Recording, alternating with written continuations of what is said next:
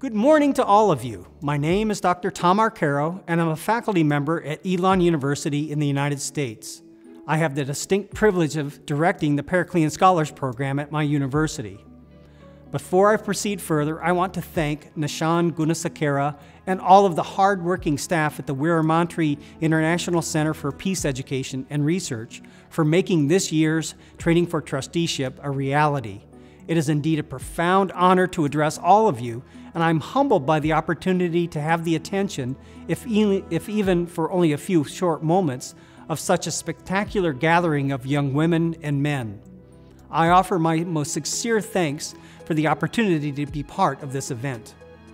My understanding is that representatives are attending this year's Training for Trusteeship from 9 different nations. And again, my congratulations go out to both the Weeramantry Center for making this happen and to all of you, many delegates that were selected to be part of this historic gathering.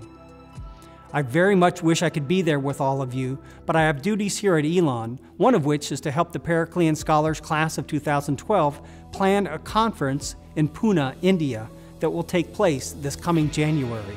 Their plan was inspired by LEAF, the Leaders in Environmental Advocacy Forum that took place in Colombo, Sri Lanka last January, and it was organized by the Periclean Scholars class of 2011 in partnership with many organizations, including the Weeramantry Center. I left LEAF last January with many wonderful memories, but the part that stimulated me most was the new and exciting ideas I heard from our many distinguished speakers. My hope for you is that you will, as well, be inspired by your experiences at Training for Trusteeship this week, and that the theme Youth Activation will come alive through your actions and ideas. I do not know each of you personally, with the exception of the 2 Elon students who sit among you, but allow me the presumption that I'm able to describe you all as exemplary global citizens. Here is a modest list of 12 characteristics that I suspect fit or soon will fit all of you. So, what is an exemplary global citizen? First and foremost, an exemplary global citizen always sees the long view and works toward the goal of making a better life for our children, and their children, on to many generations. To quote from a document written by the indigenous people of my country, we must, quote, look and listen for the welfare of the whole people, and have always in view not only the present, but also the coming generations, even those whose faces are yet beneath the surface of the ground, the unborn of the future nation. 2. An exemplary global citizen has a profound sense of urgency. According to UNICEF, nearly 30,000 children under the age of 5 die every day from causes directly related to poverty, and that number is certainly higher just now with the famine crisis in the Horn of Africa. There is no time to waste. Engaged citizens must act now in response to chilling facts such as these. 3. An exemplary global citizen is inclusive and works toward the goal of creating a more just world for everyone, regardless of gender, ethnicity, tribe, clan, or nation. To me, this means working especially hard for the rights of women and children. To paraphrase the activist Bono, neither distance nor difference determine who is and who is not your brother or sister. 4. Critically, an exemplary global citizen realizes that we are one species among many and that we must be keenly aware of our relationship to the environment. We cannot ignore, for example, global climate change. We must replace our egocentrism with ecocentrism. 5. An exemplary global citizen has the courage of their convictions and knows that what is right is not always what is popular or easy. Indeed, as observed by George Bernard Shaw, all evolution in thought and conduct must at first appear as heresy and misconduct. Number 6. An exemplary global citizen knows that human agency exists, that we have free will, and that human history will unfold as directed by all of our actions. It is not hubris to assume having control over one's destiny, just the opposite. It is the sine qua non of one who knows that we can change the world with our visionary works. An exemplary global citizen is thus the embodiment of the admonishment that comes from Mohandas K. Gandhi, namely, you must be the change you want to see in the world. 7. An exemplary global citizen appreciates and understands the tension between being a global citizen and a local citizen, and plays both roles in a synergistic fashion. The local is always related to the global and vice versa.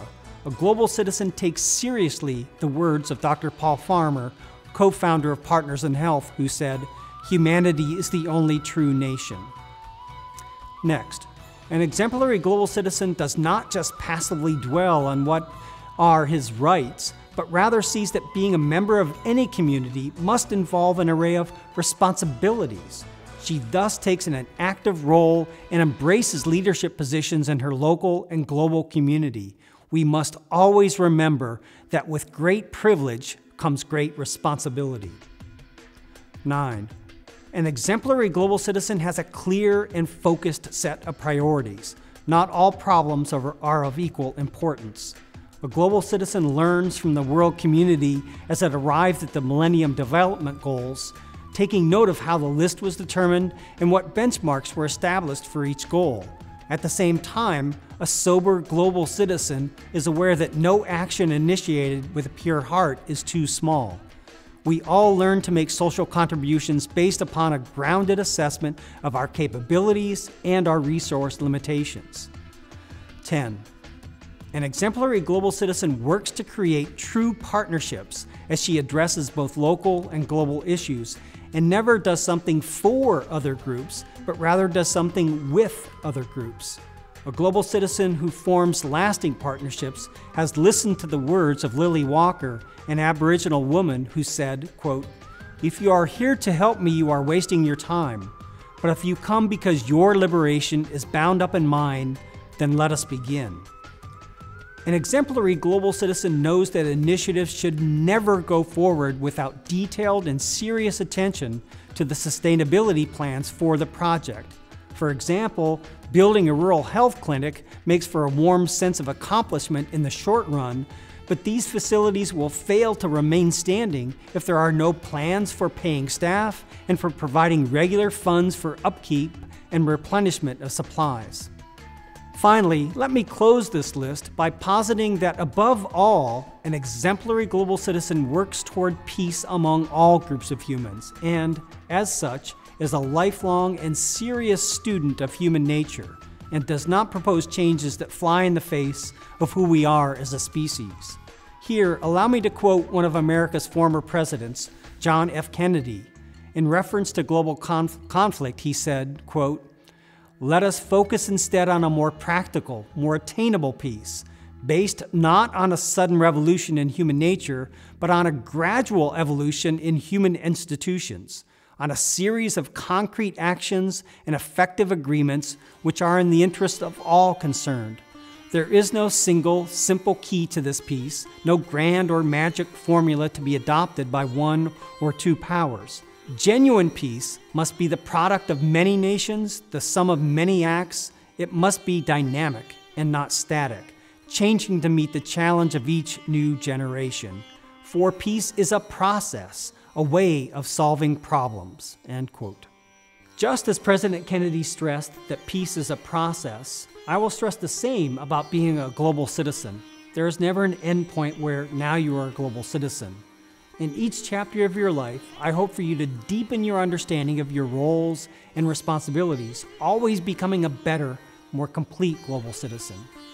I submit that you are all now global citizens, and as you work together with each other in the coming days, I have every faith with your work and with your proposals, you will impress the organizers of this event with your passion, your creativity, your drive, and yes, your courage. The world needs you to begin taking leadership roles both here and now, and later when you go back to your home nations and villages. Be active and engaged global citizens, and with your words and actions ignite the flames of passion for a better world among all of your family, friends, and fellow citizens. I wish you all the best on your journey in the next week, and I will leave you with one more inspirational quotation to live by in the coming days. To give anything less than your best is to sacrifice the gift. Peace be with you.